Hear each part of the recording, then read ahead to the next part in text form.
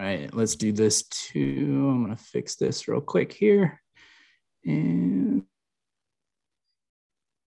okay,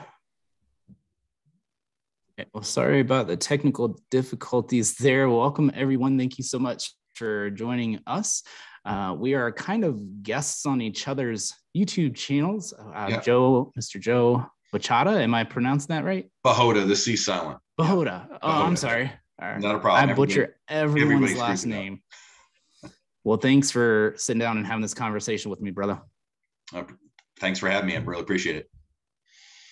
All right. Yeah, of course. And so what we're going to do, we are going to have a conversation about various vain worldly ideologies, various worldly philosophies that are setting themselves up against Christianity. I think there are several that are doing that. We're going to talk about all of them, every single one of them. We're going to talk about a lot of them. Let's see. Do you want to kind of introduce yourself just a little bit more Sure. And say a few things about yourself real quick before we get started, brother? Yeah, well, I'm Joe Bahoda, and I have my own YouTube channel called Walking Through the Scriptures with Joseph Bahoda. It used to be Big Country 35 Abel. I changed the name for obvious reasons because people are like, what is up with that? So Walking Through the Scriptures with Joseph Bahoda is my channel. And I've been saved now for about a little over 25 years. And I got saved in the military. I'm a 20-year Army guy, did 4 combat tours. And so, but in that 20 years, I've been in the church for a lot. And I was in the Word of Faith, Prosperity Gospel movement for a little bit. My son went to Bethel. So he was part of the NAR, New Apostolic Reformation, for a little bit. I actually got ordained as an elder in a Prosperity Gospel Word of Faith church. So I know what they teach, what they believe. Unfortunately, I used to teach a lot of that myself. I actually pastored the gospel service in Iraq on my first tour. So unfortunately, I taught a lot of that stuff when I was pastoring in Iraq because that's what I was influenced and accustomed to believe. That was the movement. Now, they told me they were Word of Faith when I first joined them, but I didn't know what Word of Faith meant. I didn't know anything about it. I was like, well, it's the Bible, so it must be true. I didn't really know anything about denominationalism. This was back in, 2003-ish. So this was like 19 years ago. So I didn't know, like I said, I've been saved only like 20, well, I can't say like 25 years, but 25 years. So I was only saved maybe 5 or 6 years when all this went down. I didn't know what Word of Faith, Prosperity Gospel meant. These were all concepts that meant nothing to me at the time. I was just happy that somebody accepted me, and thank God I was an elder, and pastoring, and I was just happy. So it wasn't until later on when I went to Wayland Baptist University. I was part of their branch campus in Hawaii when I got stationed in Hawaii, and I started to take like biblical interpretation classes and hermeneutic classes and preaching classes. And I was like, what in the world was I being taught? And that was around 2008, 2009, somewhere around there. And I started to really get into these classes, and I was like, wow, they are just butchering scripture to make it be whatever their narrative is. And so they're basically doing whatever they want to do to butcher the scripture. And that's what I was finding out. So ever since around 2011, I officially came out of the movement, and I repented of all that stuff that I taught, and I've been teaching new stuff now. So I've been on this journey now for about 11 years. Praise the Lord. I think a lot of people probably saw you on April Chapman's YouTube channel. She is a dear sister in the Lord. She has an excellent, I believe she's called, she switched her YouTube name up. It's now called The Truth Podcast or something. Standard of Truth. The Standard of Truth. Yes. So if you haven't checked out The Standard of Truth, I'll try to remember to put a link to her channel in the description of this video below. So Brother Joe Bahoda. And the funny thing is, I'm pretty sure you said that when she was talking to you as well, and it just completely slipped my mind. So I think one of the things I think that stood out about you that I just absolutely love and respected right off the bat, because you and I talked a little bit offline, is your military service. And not only that, but the fact that you've been deployed and the fact that you are a chaplain. So nothing but love and respect for you. And you're not just approaching this from the outside looking in. You were part of the movement. You were on the inside, one of the people that was there looking at it, involved in it. And I want to say a few things at the outset that, I think there is a lot of truth mixed in with some of these false teachings, some of these worldly vanity philosophies that are coming in. In fact, let me do this real quick. Let me share screen. Let's go to the Word of God, the Bible, real quick here. Sure. And there are 3 verses that I really think apply to what we're going to be talking about here. First verse comes out of, can you see that? Is that too small or? No, I can see it. Mm-hmm. Cool. So my eyesight is horrible. So I try to blow everything up. So 2 Corinthians chapter 10, verse 5 says, we demolish arguments and every pretension that sets itself up against the knowledge of God. So we demolish arguments and every pretension that sets itself up against the knowledge of God. And we take every thought captive. We take captive every thought to make it obedient to Christ. I'm so used to memorizing scripture in different translations. Usually I do the ESV. This is the NIV. That's what busted me up a little bit. But yeah, we take every thought captive and make it obey Christ. We make it obedient to Christ. Right. There is another scripture here, Colossians chapter 2.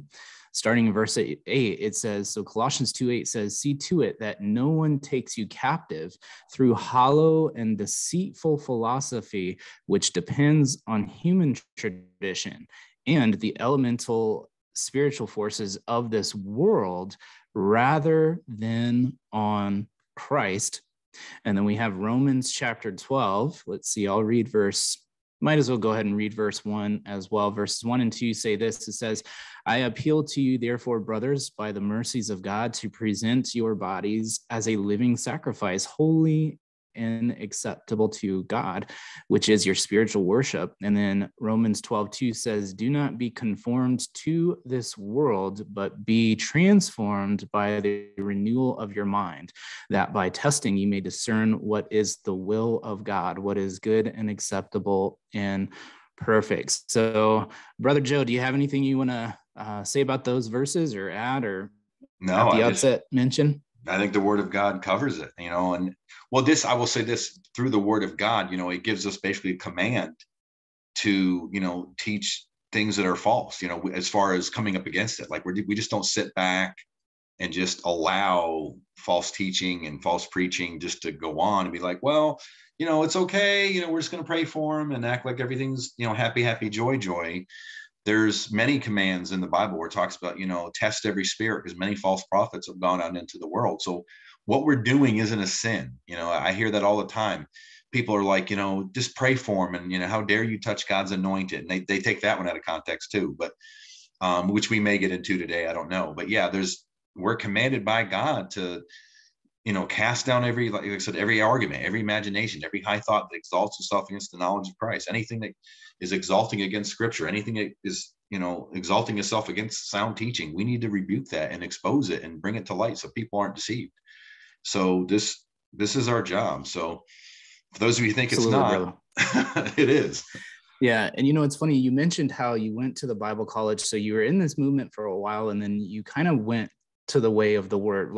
I guess I can't think of how to phrase it, but so I have my Bible here, my beat up old ESV study Bible. And so, you mentioned how you went to the Word of God and you started deeply studying God's Word and Scripture and really meditating on it, memorizing it, marinating on it, try to use as much alliteration. What are some other M words that I could come up with? But yeah, so the emphasis was on, well, what does God really actually say, right? And John 17:17, Jesus prays in the garden, sanctify them in the truth. Your word, Scripture, the Bible is truth, right? We have 2 Timothy chapter 3, verses 16 and 17, which says that all Scripture is God-breathed. I think the Greek word there being theopneustos, God-breathed.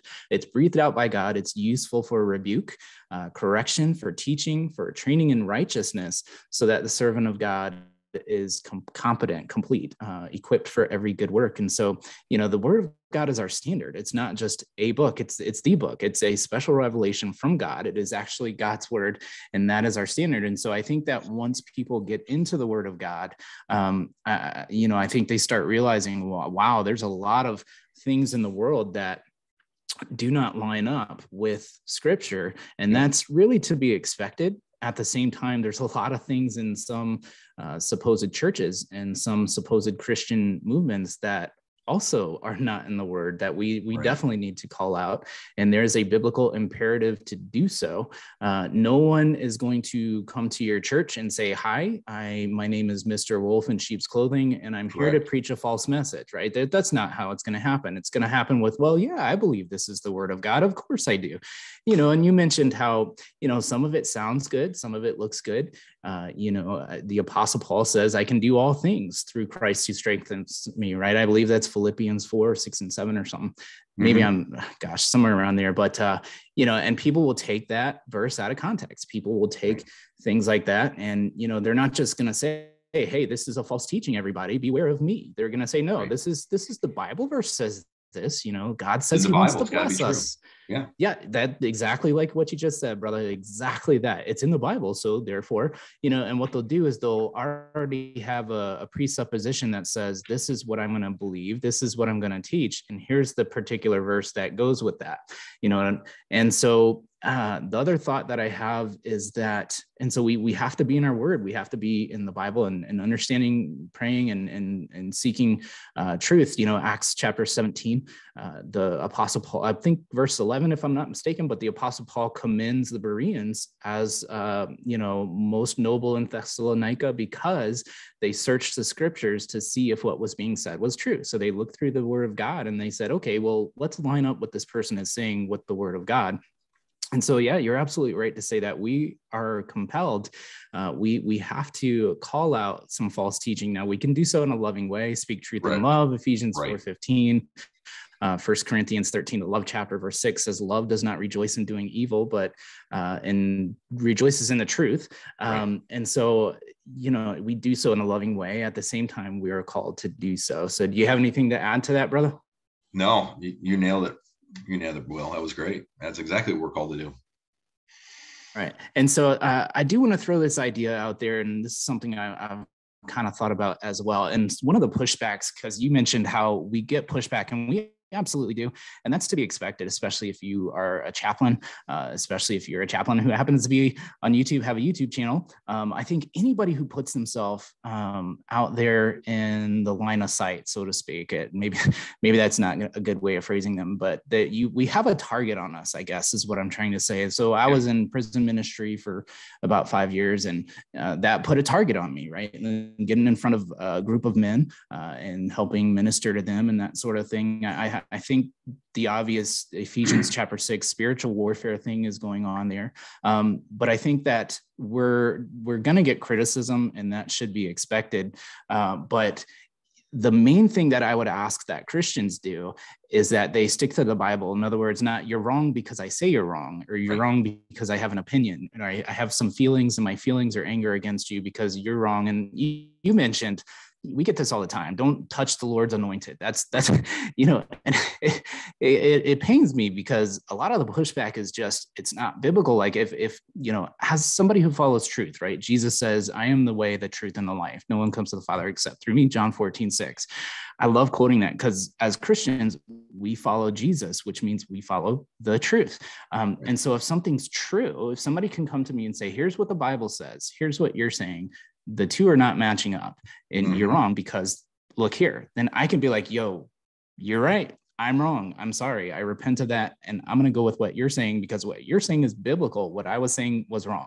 I'm fully okay with that. I think the problem we get is the unbiblical pushback, the don't touch the Lord's anointed and that sort of a thing. And I don't know if you've heard this, unless you want to add anything to that. I don't want to ramble on. Oh, I've heard it a lot. When I first came out of the Word of Faith Prosperity Gospel Movement officially in 2011, and then I repented of what I used to teach and stuff, and then I started teaching against it.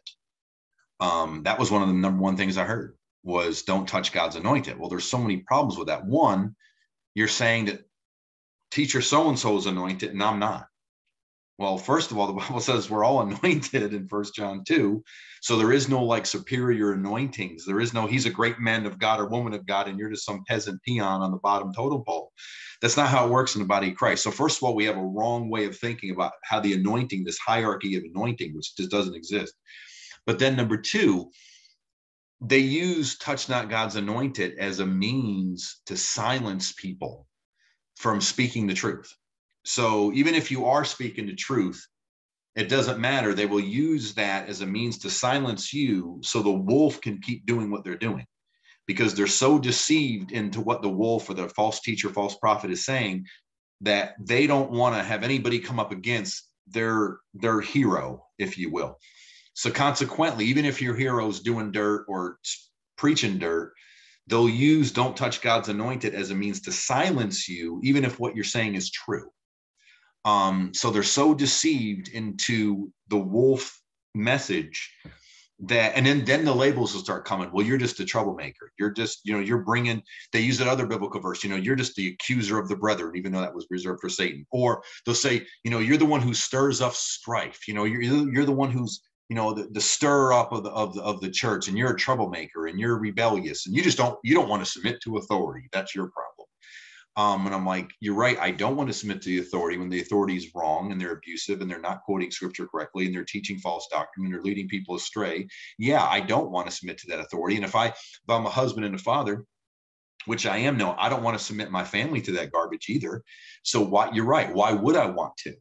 But you get labeled every name under the book, trying to do what's right for you and your family. And they use scriptures like don't touch God's anointed to silence you. And then eventually they'll just push you out the church because you're that rebellious person that doesn't want to submit.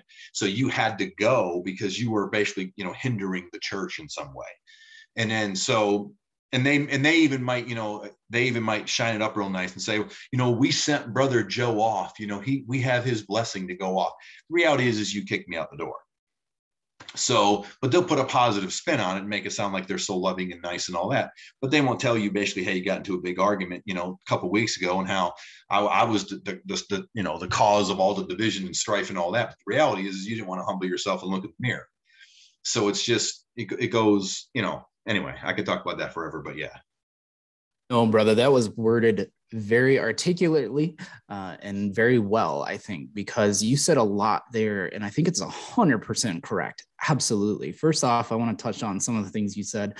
Hero worship, this idolatrous, almost hero worship, where you're putting a man or a woman or a person up on a pedestal, up on a platform where they do not deserve to be, where only Jesus ought to be. Amen. And so, we get this within, and listen, man, when I was growing up, Ken Griffey Jr. was my favorite baseball player. I even tried to bat like him. I tried to hit home runs like him, but I'm not Ken Griffey Jr. I'm not the best baseball player of all time, and when I was a kid, that's, anyway, besides the point, I'm just using him as an example, but even Ken Griffey Jr. struck out from time to time, right? He would hit pop flies. He didn't win all the home run derbies and that sort of a thing. So there really cannot be anyone, especially spiritually speaking, who we put on a platform like that, other than Jesus Christ himself. Now, we can have adoration, I think, for people.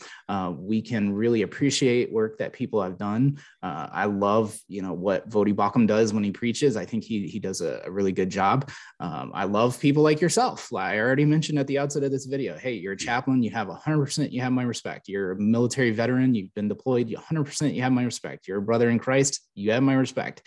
You're a dad. You have my respect. You're a husband. You have my respect. I love you. All that good stuff. I could sing your praises.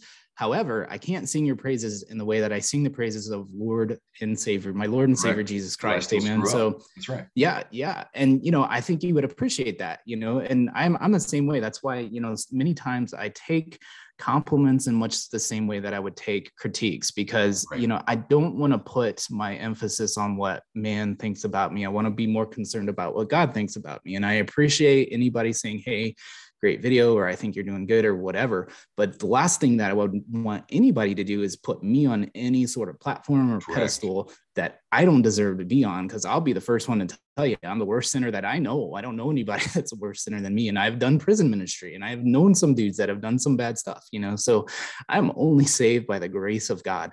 And so you're right to talk about this hero worship that I think we're all guilty from time to time, but they're the touch not the Lord's anointed people really are in danger of really making an idol out of their whoever their said preferred pastor is. Yep. And then another thing you mentioned, I think, is sort of this ad hominem character attack type thing, right? So who are you? Incorporated along with the hero worship, there's often this character attack of the person who's trying to take down their idol. In other words, who do you think you are to say something about this person?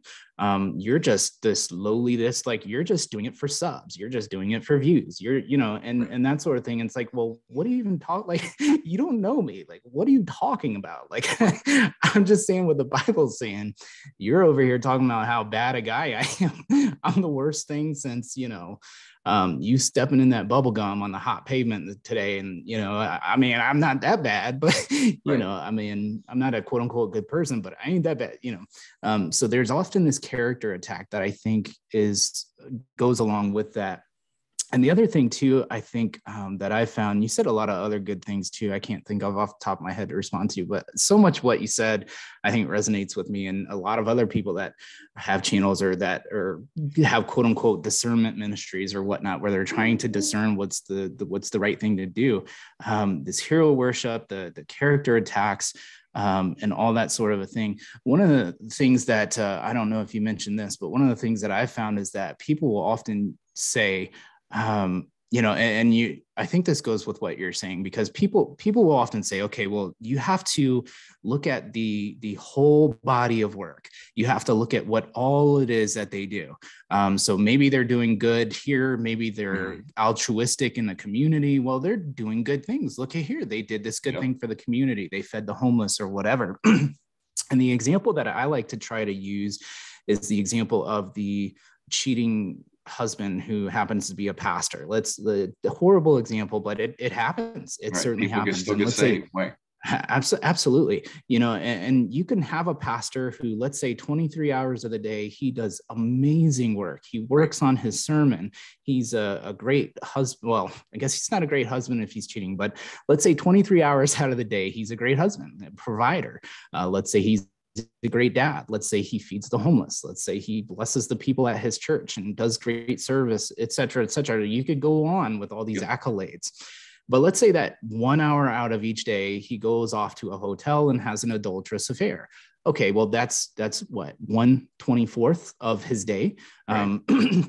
Right. I mean, that's a very small amount of time that he's doing that. It's an affair once a day, it's just 1 hour out of 23 other hours. The guy's a saint, and it's like, well, you got to look at the whole body of work. Like, he's telling the gospel, he's doing all this, why would you focus?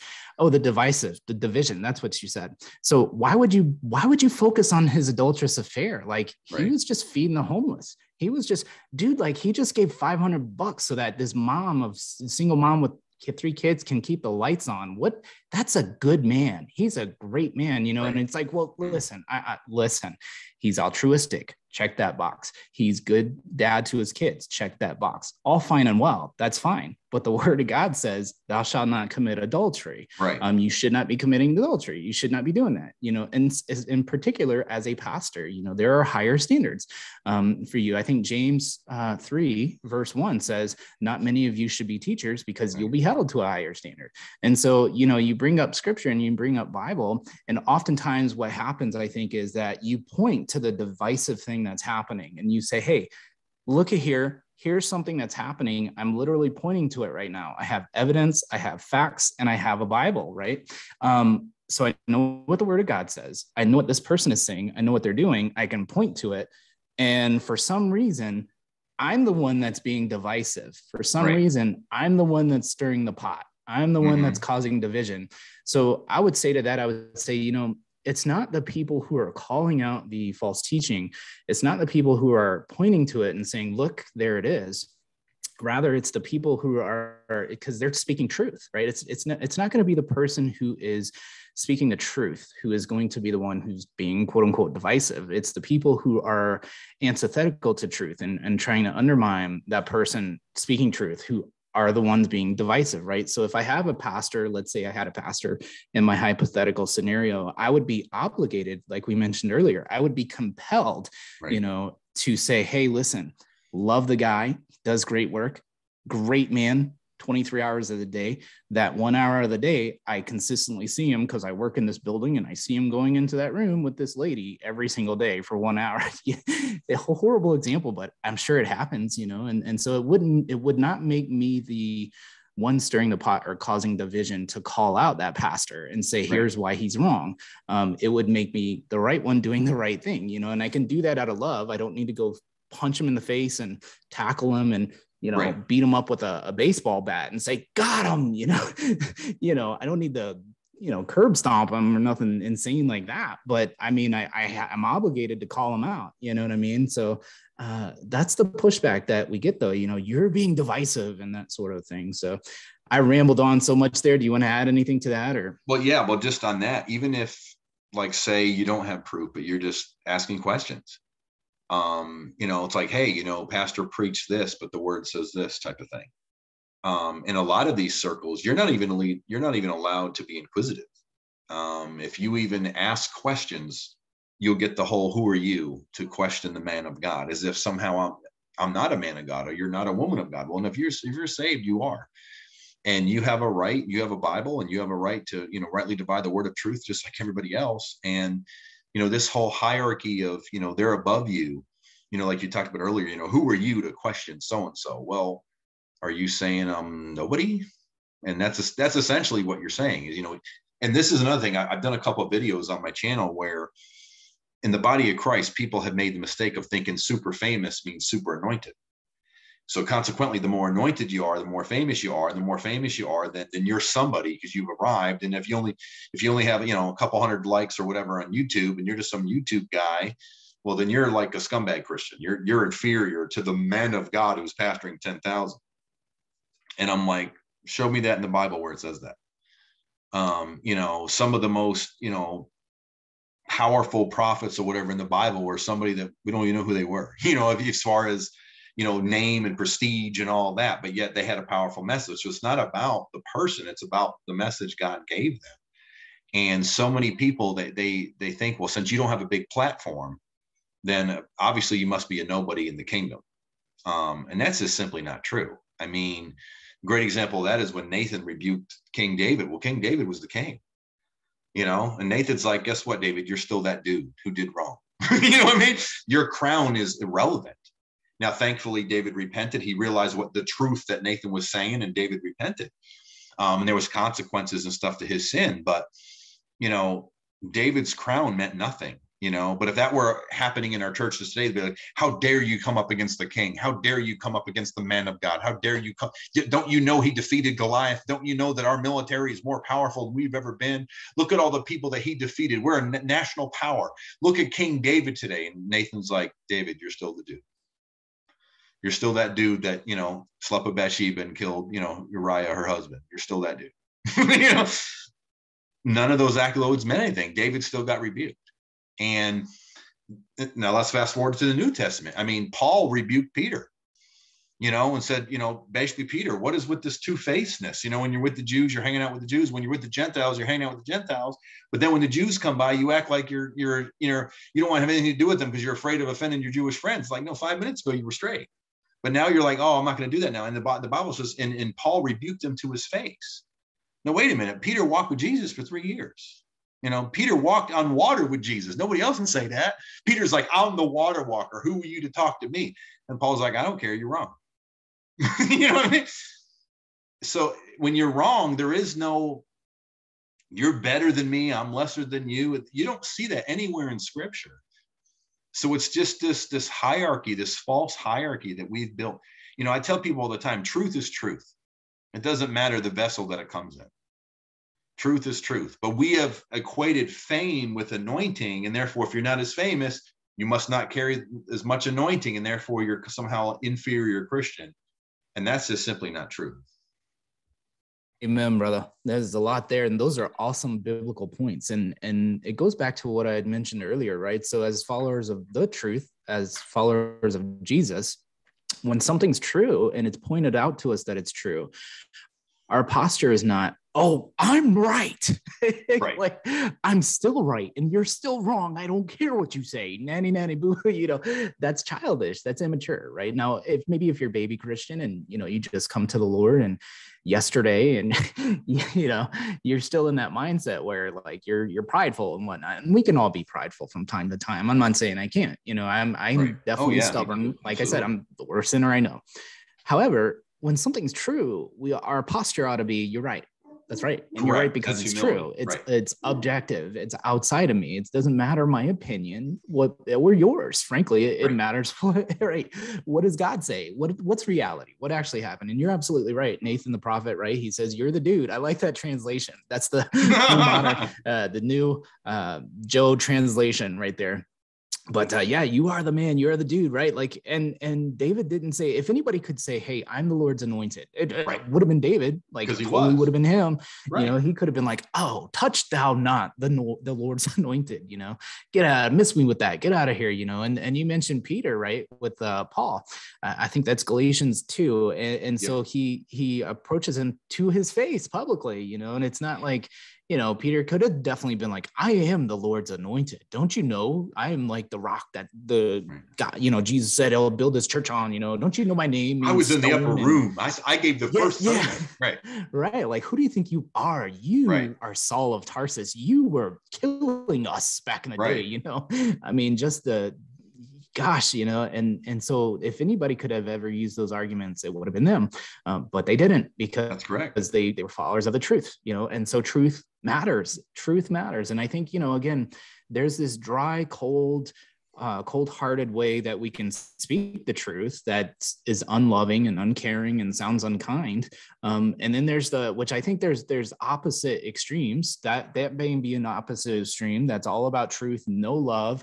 It's totally disconnected with love, and that's bitter, harsh, cold, and that sort of thing, which is kind of comes off as nasty, because kind of is, and being unloving is not following Christ, right? At the same time, there's the opposite extreme that's like all about love is love, and we can all just hold hands, sing Kumbaya, and share a heart-shaped red blow-up balloon, and everything's okay.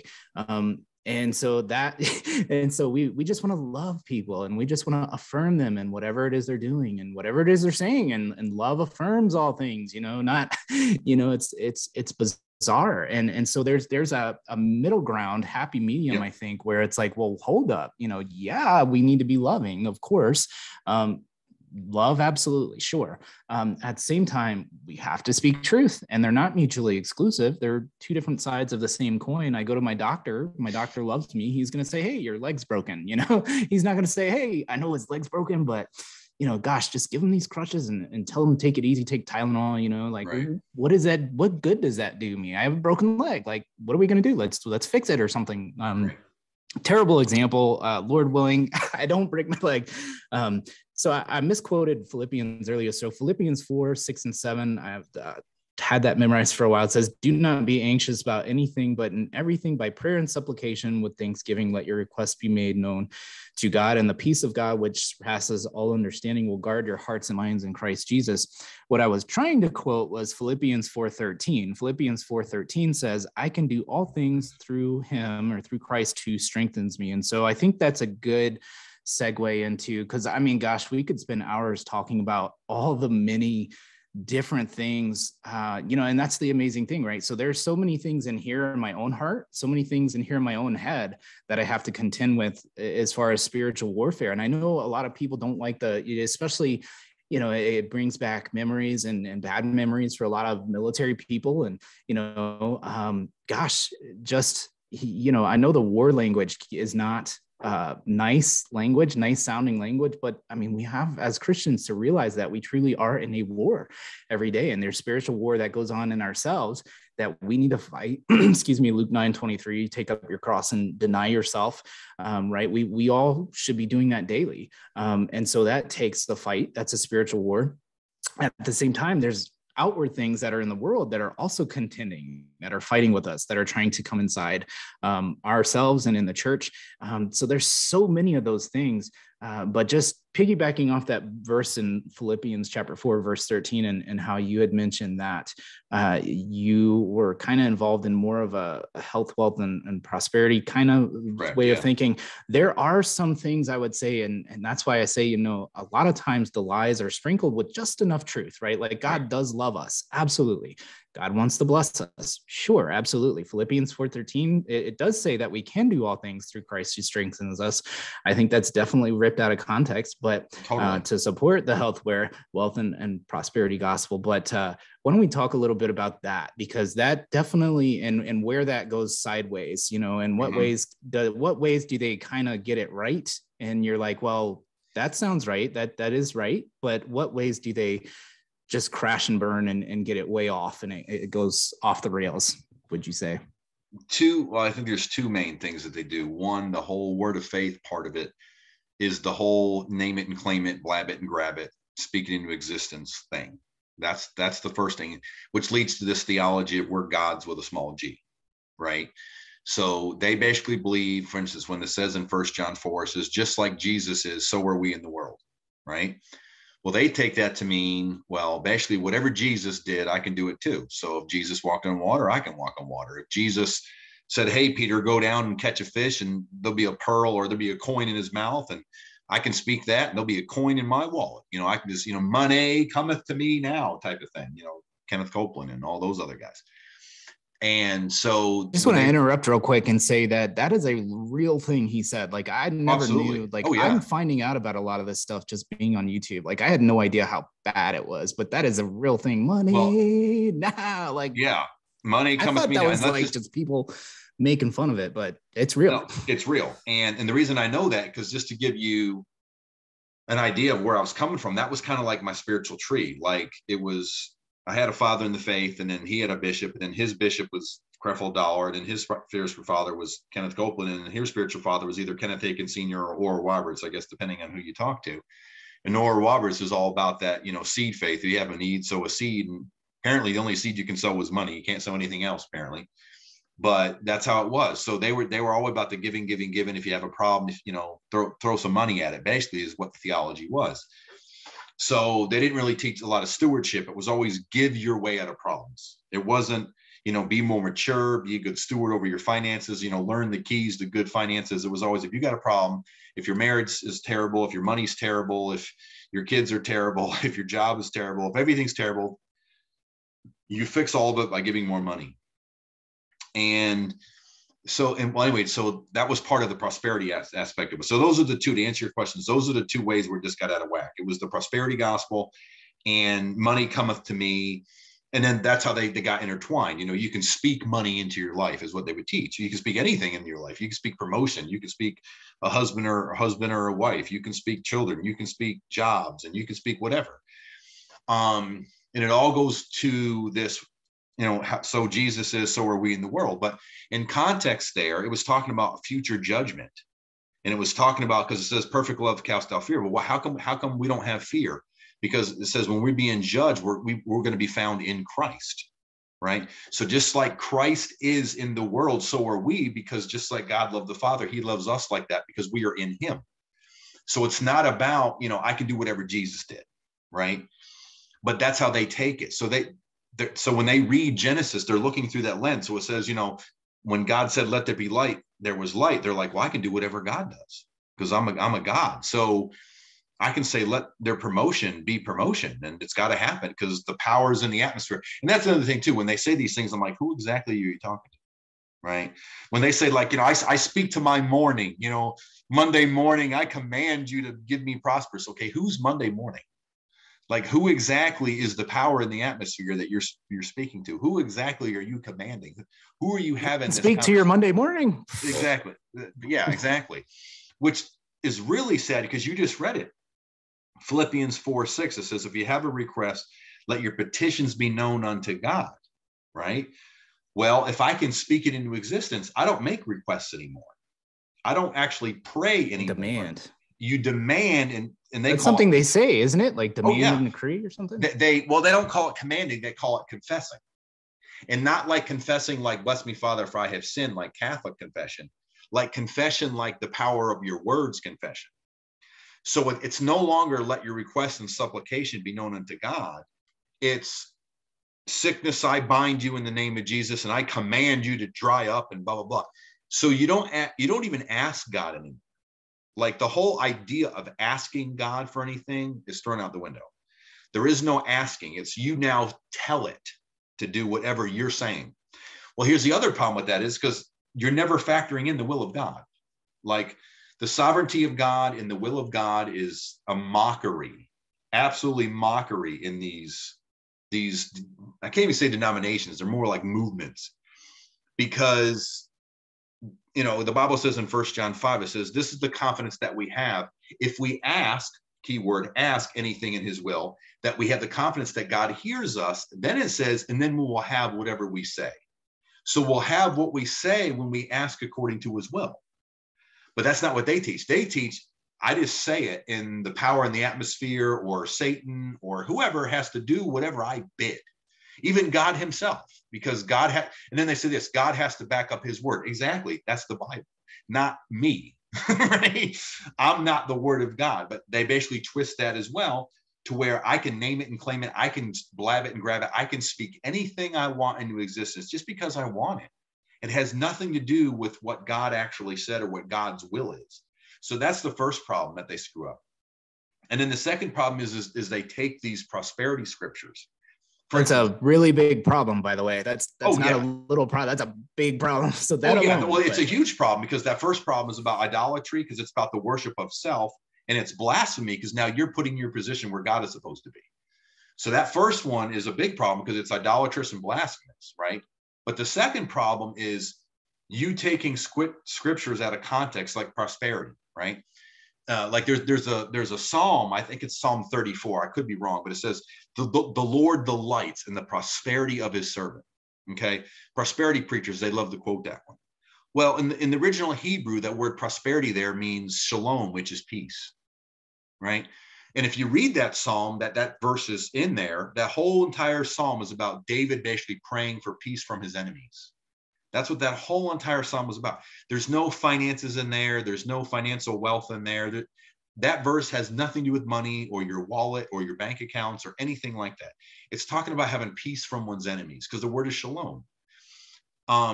So they don't study it in the Hebrew and the Greek. They don't find out what the original language was. Therefore, they don't get the right context. But they'll just say, see, the Lord wants us to be prosperous, saints. He wants you to be basically hog nasty wealthy, which goes into the New Apostolic Reformation a little bit. That's why I was speaking to Alicia Childers the other day, because she came to Raleigh a couple of weeks ago. And I was telling her this. I said, the prosperity gospel and the NAR, they're basically like, twins, but they have the same parents, because they have the same spiritual DNA running through them. And that is basically worldly dominion or worldly takeover through Christ.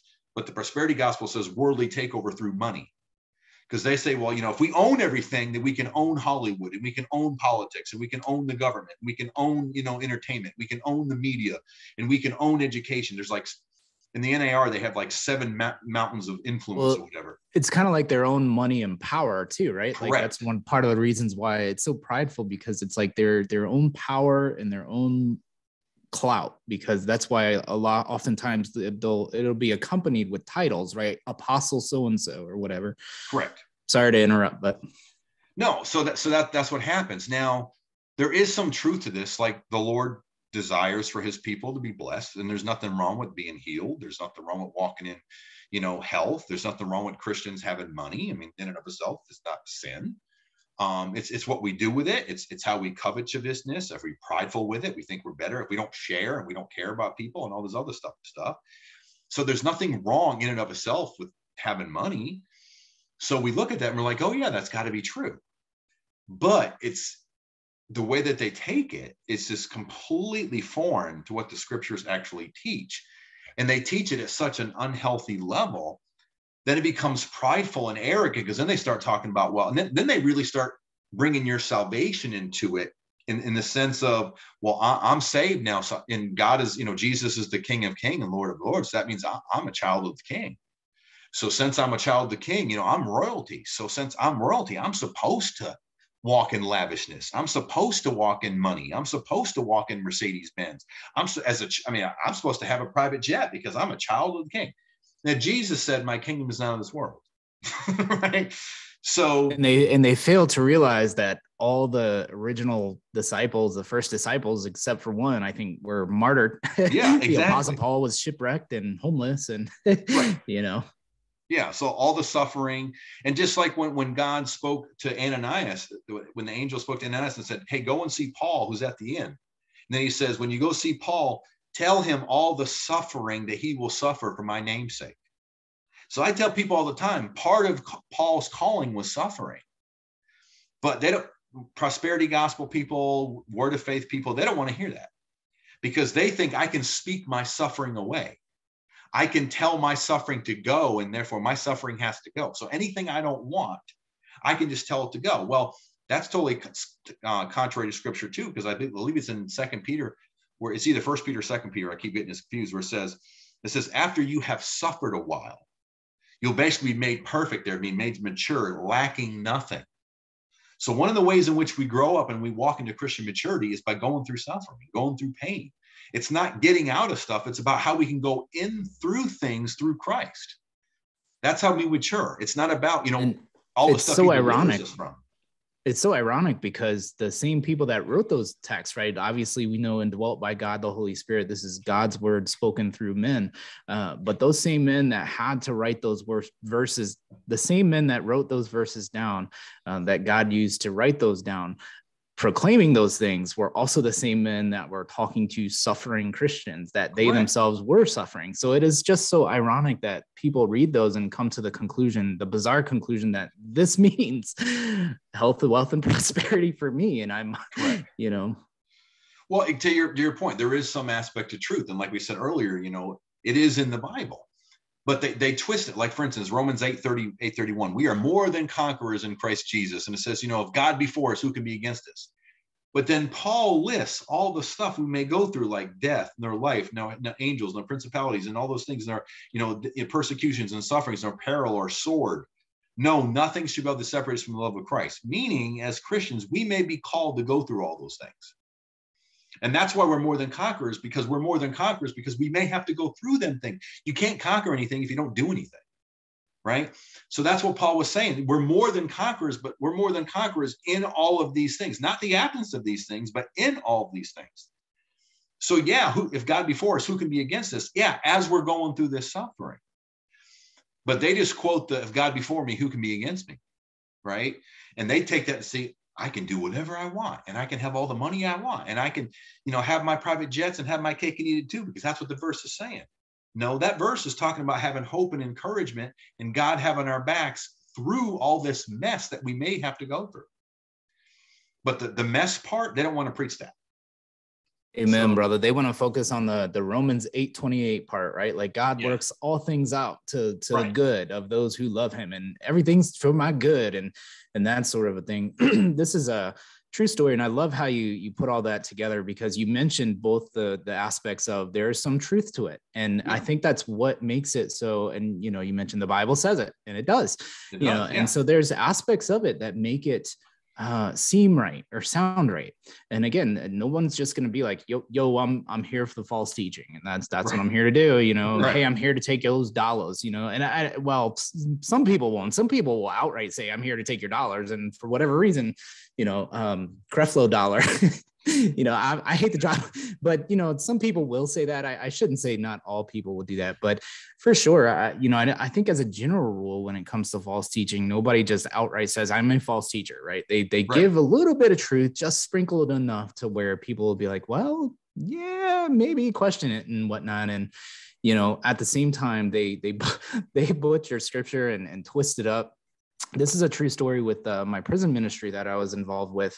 Funny story. So I almost was close to not being involved with it when I first got into it, because one of the things that they would do is they would go over books. Now, obviously, we brought our Bibles, we'd go over Bible studies and that sort of a thing. At the same time, there were various books that we would go through, and each book had like a time frame, like 3 months, we're going to go over this book, 3 months, this book, et cetera, et cetera. Excuse me. And one of the books was a Joyce Meyer book, surprisingly. Now, you would not think in a male detention center, a prison where men are going to be, they would hand out a Joyce Meyer book. You wouldn't think that, but they did. And so that was one of the books that we had to go over. And, you know, it gave me pause when I first got into the prison ministry thing, because I was like, why are we going over, like, this is Joyce Meyer. She's got some very questionable teachings. I've heard a lot about her. Now, this was now at this point, 10 years ago. So, you know, it's been a little while, and this is prior to me really knowing too much about Joyce Meyer. I never really followed her too much, but I had heard some things and watched some of the stuff that she'd said, and it just didn't strike me the right way. Right, so I was like, I'm kind of questionable about her. But as I read through her book that we had to go through, I forget the name of the book, but anyway, read through her book, a lot of the stuff that she did. And you mentioned how they would take scripture out of context. And that's definitely, and I think it's fair to say that Joyce Meyer is one of the health, wealth, and prosperity promoters. So, yeah. And, you know, and what she would do is she would always, when she did quote scripture, and I appreciated the quoting scripture. I always appreciate when somebody quotes scripture because it's God's word. You're right. You know, it's in the Bible. At the same time, we have to be very careful how we quote it and in context and that sort of thing. I love how Greg Kokel, apologist, says never read a Bible verse, because, you know, he doesn't mean don't read the Bible. He means don't read that single verse and isolate it and on its own and butcher it. Right. And yeah, and that's what Joyce Meyer would do. So I brought up on my phone here, it says a Proverbs 18 verse 21. But what she would do a lot of times is she would do like verse 21 verse A, letter A or something. And she would like make it clear that she's chopping it up, like one verse and not even quoting the full verse in its entirety. And so Proverbs 18:21 says, the tongue has the power of life and death, comma, and those who love it will eat its fruit. And so, in other words, in context, essentially what it's saying is you should be careful. James also points back to Proverbs, and the context is you should watch your mouth, basically, right? You shouldn't run your mouth, right?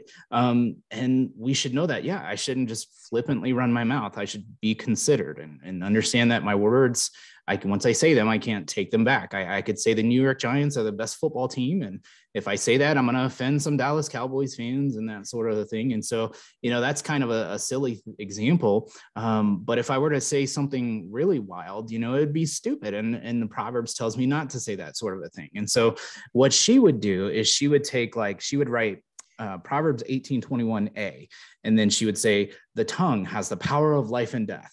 Therefore, with your tongue, you can, like you were saying, name it, claim it. What, blab it? What'd you say? Blab it? Blab it and grab it.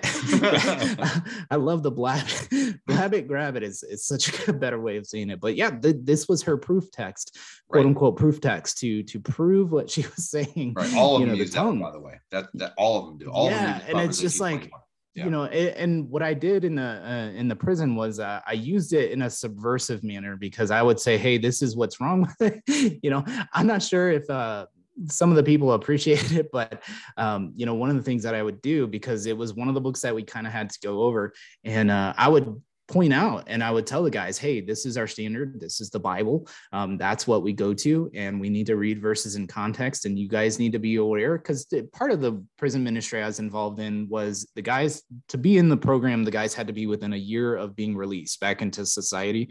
And so it was basically meant to help them when they get back into society. And many of the guys did great when they got out. They were better husbands, better dads, got jobs, went to school, all these other stuff. And then there were some guys that, you know, I would see a week later, hey, I'm back in, you know, unfortunately. But, you know, one of the things I did going over this book was I would say, you know, here's a good example of what not to do. What she's doing is what you don't want to do, because she's taking it out of context. And, you know, we would talk about different things. And I think in a way it was good to go over those books just to hear what the other side has to say.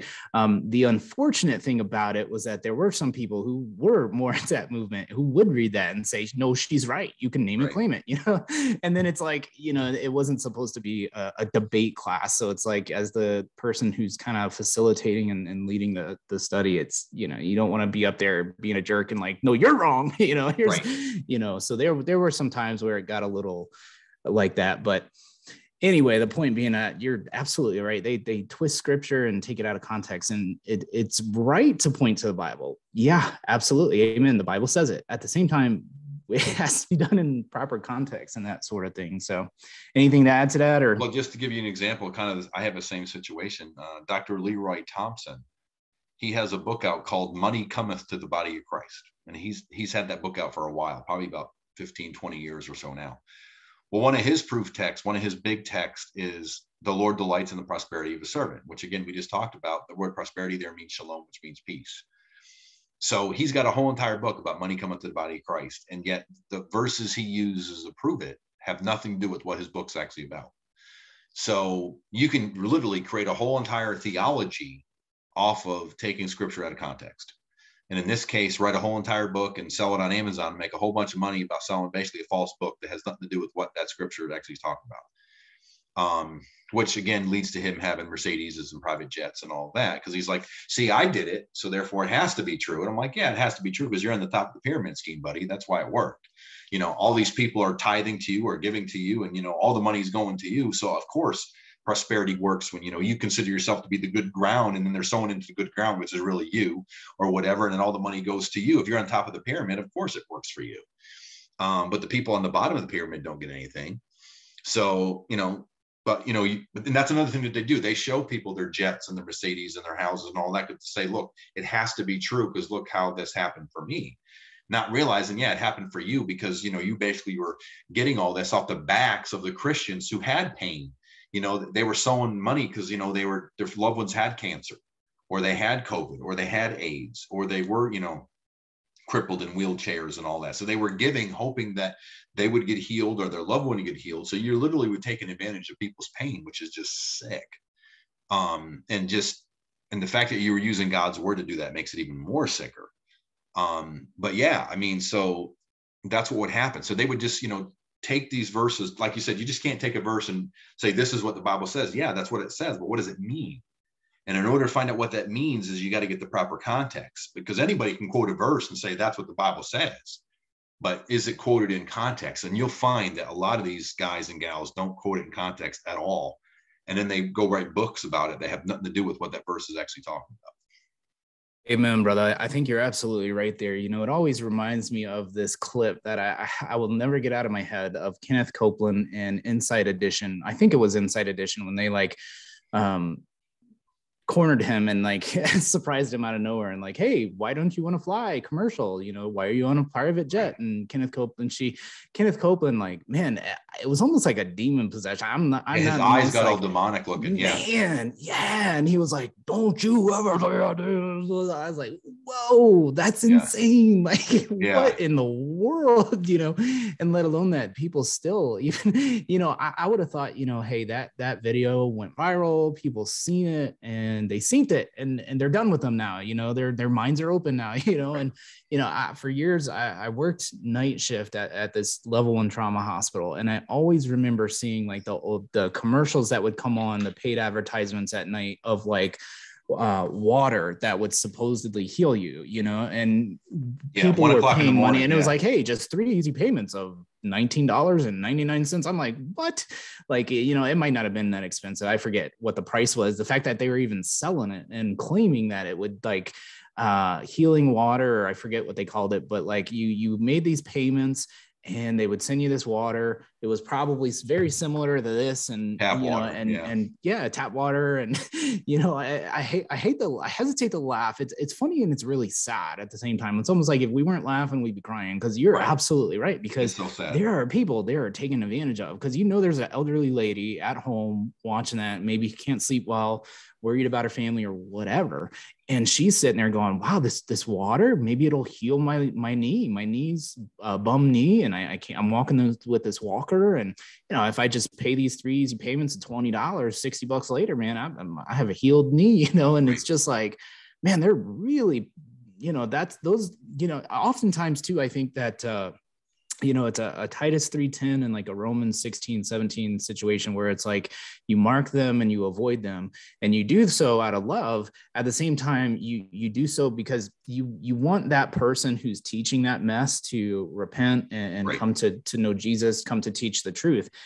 So your concern is for that person, but at the same time, your main concern, I think, is the body. Your main concern would be People, to the vulnerable people, the people who are being taken advantage of, who really do need the help, who really truly do, are being led away by this stuff, So it's not necessarily, the Kenneth Copelands or the Marcus Rogers or the Joyce Myers or that necessarily them per se, but it's the people that are buying their books, the people that are like, oh man, Joel Osteen just wrote another book. I better go out and buy it so that I can get my life right. It's like, right. Man, Repent, and that's that'd be yeah, right.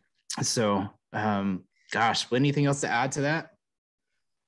I don't think so. I just think that this, they're so out there. Well, I will say one thing, you talk about Kenneth Copeland, I'll share this too. Not only in addition to that video where he was pointing and all that, but I think COVID really just exposed him big time.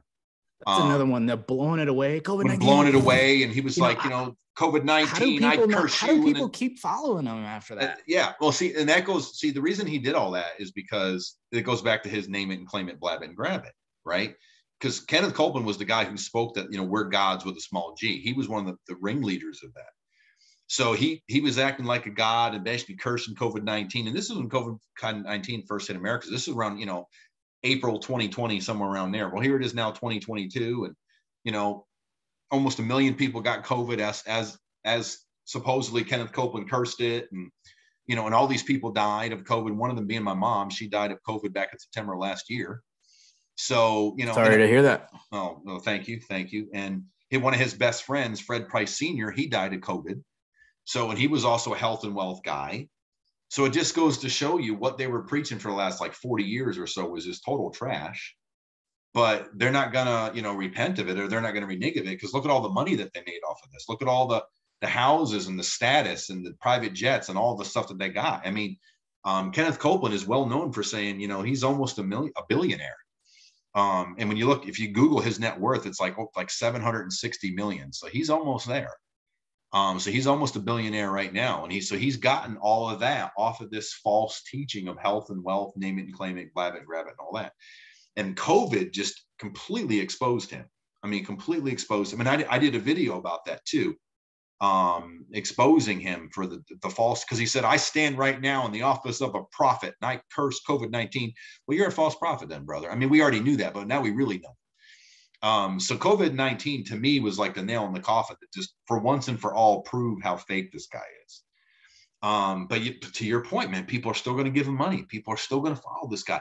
And one of the reasons, and then I'll shut up, is because a lot of these pastors and people, they want to be the next Kenneth Copeland, or they want to be on that platform. They want to be on that stage. They want to be somebody famous. That's why, like when TD Jakes was first started those mega fests, and he rented out the Atlanta Coliseum where the Atlanta Falcons used to play.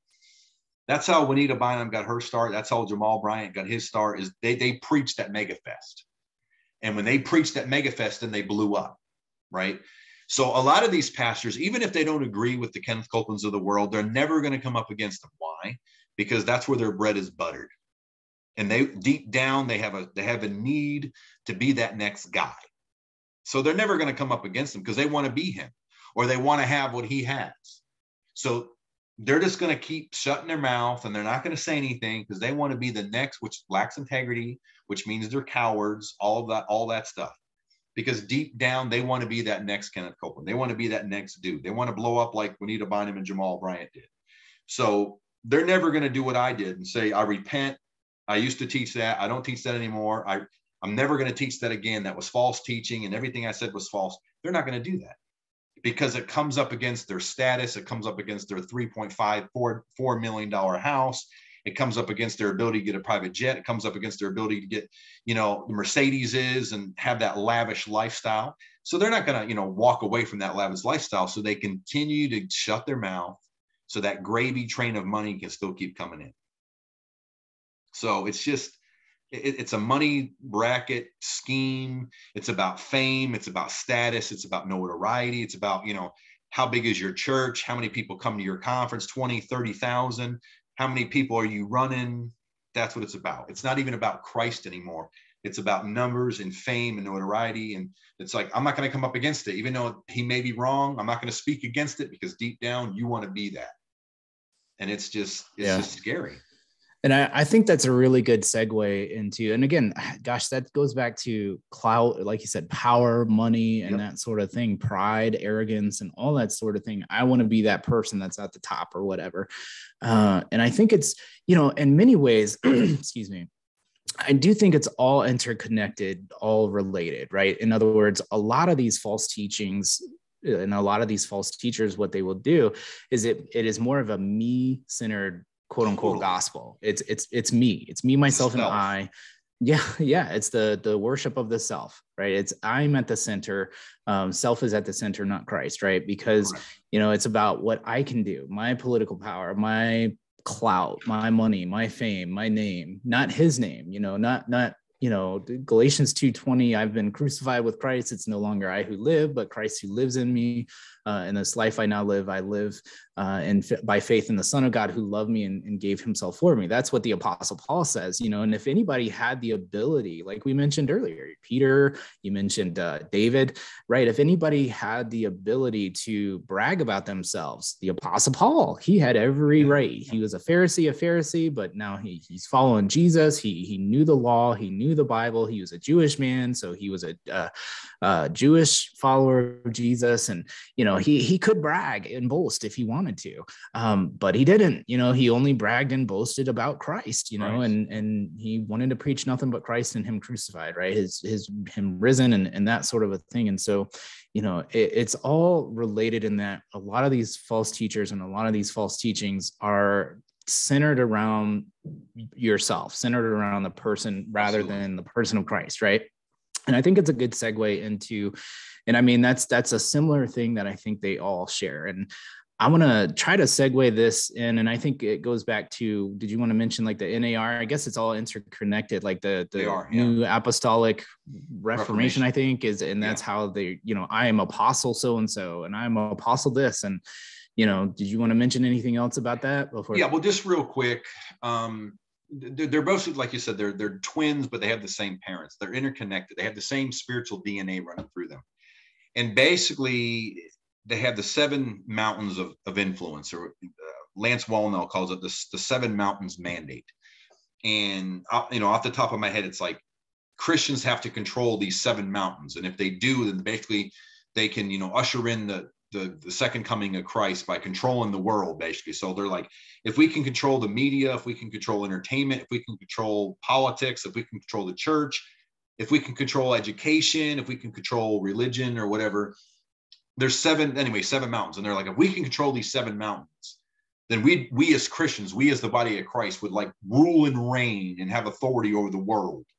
And then that's how God wants us to be. And it's a misinterpretation of the Lord's Prayer when God says, thy kingdom come on earth as it is in heaven. So they believe that, and I just did a video about this a couple of weeks ago. They believe basically we can make heaven on earth right now, not when Jesus comes back, but like right now. So for them, it's all about, well, there's no cancer in heaven, so therefore we should have no cancer on earth. There's no AIDS in heaven, so we should have no AIDS on earth. Well, believe it or not, Michael Brown, who's a Pentecostal, rebuked Bill Johnson, which I thought was ironic because, usually you would see like maybe Reformed Christian rebuke Bill Johnson for this, but no, it was actually Michael Brown.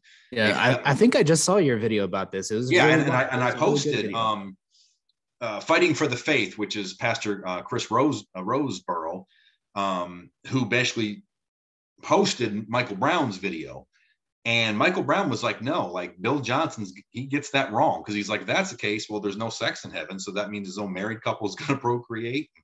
There's no lost souls in heaven. So I guess we have no need for evangelism now here on the earth, and there's no death in heaven. So does that mean nobody's going to die in the earth?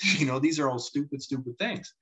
So you can't use that as 100% universal statement that everything that happens on earth in heaven is going to happen on the earth. I mean, that's just a false teaching, particularly when the Bible teaches, that we still live in a fallen earth. We still live in a fallen world.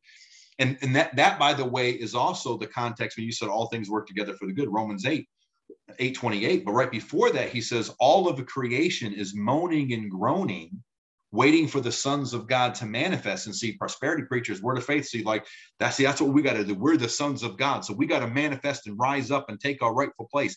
That's that ownership again. That's that world domination. But if you read that, it says, even us, the sons of God, we're moaning and groaning, waiting for that too. So all of creation, including us, we're waiting for the second coming of Christ so Christ can come and fix all this. So that's why we have all this pain and suffering, and we still go through that pain and suffering too. So we're still moaning and groaning too. That's why it goes on to say, that's why the Spirit gives us moanings and groanings that cannot be uttered. Why? Because we're going through the mess too. You know what I mean?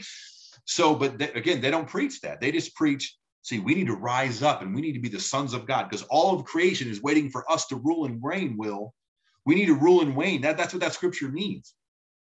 So again, the prosperity gospel, NAR, New Apostolic Reformation, it's all about bringing in the 7 mountains and we controlling the 7 mountains, either through the kingdom of God or through money. That's really the only difference, is the means by which they get there. But ultimately, at the end of the day, it's all about world power, control, and domination. And it's basically controlling the world through Christ. And I'm like, well, if that's the case, then why does Jesus have to usher in a new heaven and a new earth? I mean, why get a new earth if we're just going to rule the one we already have? So now, granted, we are going to rule and reign and have judgment and all that, but that's future, right? But that's not what they teach. They need to be doing that now. Now, again, here's the truth of it, though. We are supposed to be doing something as Christians while we're still here. We do evangelize. We do try to help. We do try to, make the world a better place in our area of influence. We can't change the world by ourselves, but we try to do good. The Bible says we're called to good work. So we are supposed to do something. We're not just supposed to sit on our butts and, escape and can't wait till we die and, I'll fly away. No, until we fly away, we're supposed to do something, occupy till he comes, right? So there is some truth to the bloom where you're planted, have a purpose as far as what God wants you to do while you're here in the area of influence that you have, all of that, that's why we evangelize. That's why we try to, get people saved and, so they can, change their hearts and have a relationship with the Lord and all that. And hopefully as they do that, they start doing good works and you get rid of sin and you get rid of all this stuff. So there is an aspect of it, you don't just go to church, pay your tithes and go home. No, we're supposed to be doing something. So to that part is true, but they take it to an extreme to where we're supposed to be ruling and reigning and running everything. Well, if that's the case, how are we any different from a deboing tyrant politician? How are we any different from a mob boss? We're not really any different. We're just being a mob boss for Christ. And this is where it gets really, really twisted really, really fast. And then when the difference that I've seen in the NAR is now they start doing the spiritual gifts with it. So now it's all about tongues and speaking in tongues and having the manifestation of the power of God, to where now it's like you're worshiping the power of God than worshiping God himself. So now it's like, well, the more you can do tongues and have the miraculous, then again, the more mature you may be, or the more powerful or the more anointed you are. So now you're pimping the gifts as a means to try to see, look what God can do when the gifts are flowing. Now we can really be in charge of whatever, because look at how God is moving in the Spirit and all this other stuff. So now you're using spiritual gifts as a means to back up your false doctrine. And so now you got the tongues, interpretation of tongues, and all this mystical, weird stuff that may be going on to try to back up and support the 7 mountain mandate. Now it just gets really twisted. Yeah, amen, brother. And I like the way you worded it, because you worded it, I believe, in the video, worshiping the gifts instead of the giver, I think is how you put that. But yeah, that was worded so well. I was like, man, that's so true, because, I do believe God does perform miracles, and that's great. Praise the Lord, that Absolutely. He does that. I do believe God works, God moves, and that's wonderful, but the temptation is to go, wow, look at this miracle, instead of like, man, let's worship the holy God. It's I would imagine that seeing Jesus risen from the dead would have been amazing, and that would have been an amazing miracle to see. I would have been like the person that there was a girl, I believe, that shut the door on, I think not Jesus, but I think it was either Peter or the Apostle Paul. I forget which one it was, but he made it out of prison. I think it was Paul. It was Peter. It was Rhoda. Peter. Yep. Yeah. And she was like so excited, and she like went there and like, hey, everybody, and she like didn't even bother like let him in, open the door and that sort of thing. I feel like I would have been that person, like, oh man, this is so amazing, but and then there's the story in John 20, the doubting Thomas. He wouldn't believe unless he saw, and he sees Jesus, but he worships Jesus, right? He says, my Lord and my God. He doesn't just say, hey, that's an amazing miracle. This is so amazing. So anyway, I'm going to go about my life now, like, I guess I did see the miracle. He did prove me wrong, but I'm just going to keep it moving. He's like my Lord, my God. And so, that's a really good segue into, I think we'll touch a little bit on, I guess, another false teaching that I think I and excuse me, plenty of others have tried to call out. And that's this CRT, whatever you want to call it, critical race theory, critical social justice, modern day social justice. It's really just a radical left, I think, ideology. It's a different way, a different paradigm, right? A different way of viewing the world. I liken it to a totally different worldview. I think Jason Whitaker from Dear World Christian does the same. He calls it a cult. I think he's absolutely right. And I think there's a lot of similarities there because, we mentioned how it's the gospel of me. It's the gospel of the person as opposed to which is a false gospel. It's self-centered and centered on the me, myself, and I, as opposed to centered on who Christ is and making much of him. And so there's so many similarities between all these different false teachings that have crept into the church and that people are embracing. We mentioned Romans chapter 12, verses 1 and 2, 2 Corinthians 10:5, Colossians 2:8. The Bible, there's a biblical imperative, right? The Bible tells us to call out these teachings and call out those who teach them. And we are not the ones being divisive when we are calling it out. It's the ones who we are being truthful as best we can. None of us do this perfectly, obviously, but you mentioned how, the health, wealth, and prosperity, the NAR and that sort of thing, they try to bring the kingdom on earth. They try to make it this world. And I think in a similar fashion, a lot of people who are propping up, and they may not say, you'll have people who will deny it, right? And not too often will you say, hey, this person's preaching and teaching CRT. Will they go, yes, I am. I'm preaching and teaching CRT. No, they're going to go, no, I'm not. I don't preach CRT. I dislike CRT. I rebuke CRT, or, somebody will say, well, they're preaching critical social justice, which is more of a Marxist, a cultural Marxist way of viewing the world. And they'll go, oh, you're just name calling. That's just ad hominem. You're just calling me a Marxist. That's not really what I am and what I'm doing. I'm not really teaching that stuff. And then they'll go on and they'll say things that are exactly that, and so one of the similarities, I think, is that how you mentioned the kingdom of God in this world. I think in their minds, they're trying to reach a level of utopia, right? Like there's almost this politically left utopia where if we just hire these certain leaders and we just look this diverse and we just implement doing the works of this sort of justice and that sort of justice, and we check off these boxes for DEI, diversity, equity, and inclusion. If we just do that, then we can reach this certain level of utopia, like heaven on earth, and everybody will sing the Psalms and hold hands, sing Kumbaya, and that sort of thing. And it's just like, well, no. So basically, if I had to put it all in a nutshell, I would say that it is a culturally Marxist way of viewing the world. In other words, it's viewing people through the lens of you have whatever group you want to categorize them in, and putting them in a box, not looking at people as individuals, just seeing somebody would look at us and go, well, men, they're men, so they're in the category of male. You would look at our skin color and say, well, those white guys, so they're white.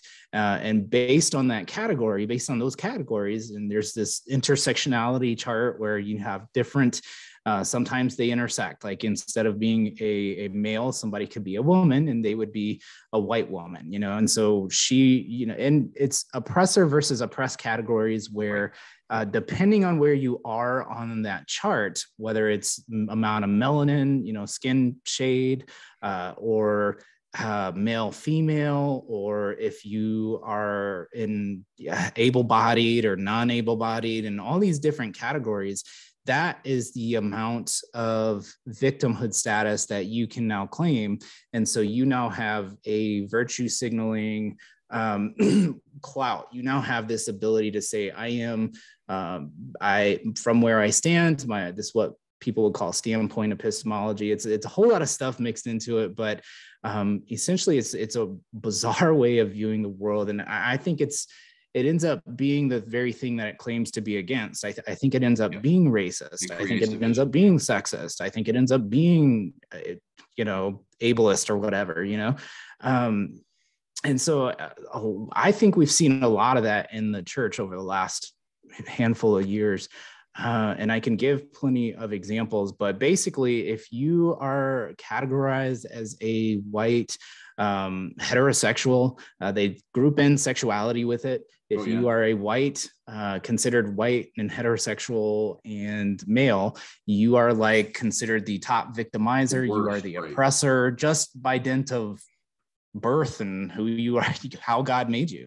But if you are, let's say you're Black, and you are a woman and you're in a wheelchair and you're a lesbian, well, now you're a victim because you're in a wheelchair, you're a victim because you're Black, you're a victim because you're a woman, and you're a victim because, what was the other thing I said? Yeah, you're lesbian. So it's like, and depending on where you fall in those charts, you are either the oppressor or you are the oppressed. And so that certainly is not, I would say, a biblical way of looking at it. I do think that there's some sprinkling of truth in there, obviously, when it comes to, like, my heart goes out to anyone who has to be in a wheelchair. There are some things I do think they absolutely are right to have, a spot or a bunch of spots at the front of the store that have wheelchair signs on them. They should have those. We should have ramps, I think, you know what I'm saying? Like, I'm not, and I am mad at anybody, because we've all seen the person that will pull up and park in that spot, and then they'll get out. It'll be some young 20-year-old who's using his grandpa's car, and you just shake your head at them like, yo, what are you doing? So, I think what happens is, so obviously those people are, in a sense, quote unquote victims, right? In a way, you could say they could claim that, right? They're having a rough life because of that. I think there's certainly some truth. There definitely was slavery. That was evil. That was sinful, obviously, and I don't think anybody refutes that. Like, I don't think anybody looks back in American history and goes, you know what, we are perfect, man. We had the best history. We were just like, man, we were squeaky clean. Like, no, we weren't, I think most people will acknowledge that. Yeah, slavery, obviously a sin, a moral blot on America, right? Jim Crow laws, segregation and redlining and all these different things throughout history, evil, sinful, bad. All right, absolutely. I wouldn't even argue against the historical argument. Somebody would say, because of the history, this has happened and this has happened and so on and so forth. But the problem becomes. Point, can I say that? No, jump in. When on one of your posts, that's why I asked you. I said, can we go deeper with that? Because that's actually one of the things I do think CRT gets right, is the history of racism and how it has led to kind of, if you walk the dog down the street, if you will, how we got to some of these things that where we are now. Like, where we are now didn't happen in a vacuum. And so I do think CRT, one thing that I can appreciate with it is they do walk the dog historically, if you will, to kind of show how we got here. And this is when I asked you, I said, well, can we go deeper? Because what I have found, though, is now there's a rift in the body of Christ, though, is when, if you do pay homage to CRT at all and say, historically, they do get some things right, that it's like, oh, now you're a Marxist, socialist, CRT supporter, and basically, just to some cases, they might even question my salvation for even saying that. And I'm like, whoa, I mean, question my salvation to your point, like, you don't know me. You know what I mean? Like, you don't know me. And I profess Christ, and, I believe he rose on the third day, and I'm washed in the blood of the Lamb, so I'm saved. But that's kind of the rift that we have now, is if you even say, hey, like that was wrong. Well, because I even heard one person, I got in one of these blogs, these Christian blogs, and it was something that John MacArthur said. And I was like, well, what about this, and this? And in these blogs, when they're like giving praise to John MacArthur, you come up against John MacArthur, you're going to get it. I mean, so I already knew I was going in the lion's den, but I was just like, what about this, and this? And they were like, no, that's woke horse dung. And I'm like, so like racism and this happened and this, like even in the church and this happened. And I gave all these examples and they're like, no, that's even more woke horse dung. And by the way, you're drinking the woke Kool-Aid and, you're a leftist, Democrat voting, socialist, Marxist. I mean, just nasty stuff they were saying about me. And I'm like, you do realize I'm none of those things, right? Like none of those things. So there is kind of a divide now to where, to your point, if you even like say anything like that, like bring out the history and say, yeah, this happened, like slavery happened and Jim Crow happened and redlining happened. And because of all these things, like it has led to some things that we have today. Like this happened, this is true. Oh, you're woke, Will. And, you're so woke that you're drinking the woke Kool-Aid and, how dare you? And I'm just like, hang on now, like, hang on. So I agree with you. CRT is dangerous. CRT is, I hate it. I hate it. But I do appreciate some of the history that they bring out. But even in saying that, I get thrown to the wolves just by even saying that. Yeah. And I think this goes back to, opposite extremes, right? So even with like the more, because a lot of the NAR or a lot of the health, wealth, and prosperity stuff is more in the charismatic or super hyper charismatic Pentecostal type of churches, right? So on the one hand, I think there's a lot of emotionalism. There's a lot of emotions, Absolutely. Right? Which God gave us emotions in certain contexts that are proper and right. So we shouldn't downplay emotions and that sort of thing. And if something's true, it's true. On the other hand, there's sort of this more reformed, I hesitate to say like Calvinistic, like cold-hearted, just facts. Facts don't care about your feelings. We're just going to speak the truth regardless of nothing, you know what I mean? And it's like, well, hold up now, I mean, you got to be careful. There's a line to tiptoe of truth and love. It's not there. It's not pick one, truth or love. Which one are you going to do? It's like, that's a false way of saying it. So yeah, I think we need to be careful. I think, with CRT, the thing is, and I almost don't even like, I think A.D. Robles from A.D. Robles' channel, I think he tries to do the same, whereas he doesn't like to say CRT. And I think that's a good idea. I think it's good to avoid even using CRT because a lot of people don't know what it is. It gets complicated. A lot of people get swept up in trying terms. A lot of people always get swept up. Even the word woke. I mean, 15 years ago, as a white guy, if they called you woke, that was a good thing. Because that means you were a white guy, but you were educated on the issues and, you did everything you could to be educated and you weren't walking in ignorance anymore. And so like being woke was a good thing.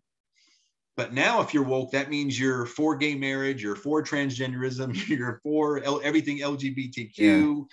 You're so all about the racial cause that you preach, racial stuff more than Christ. And just like woke now has taken on this new meaning to where you're everything anti-Bible.